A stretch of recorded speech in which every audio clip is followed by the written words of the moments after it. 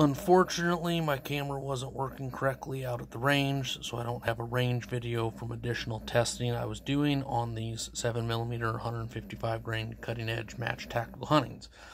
My first test on them was out of 7mm08, low velocity, high velocity, and my high velocity had a higher weight retention than the low velocity. So I loaded some up, did another test with the 7mm Rem Mag, but still using the 7mm weight for my lower velocity. Had higher retained weight with that high velocity. That bullet impacted the gel at almost 2,900 feet per second. And it failed. So I went out today, shot 5 rounds into ballistics gel.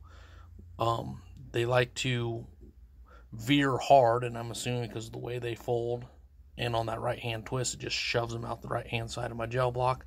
I was only able to catch 3 of the 5 I shot, but as you can see, they all pretty well failed too.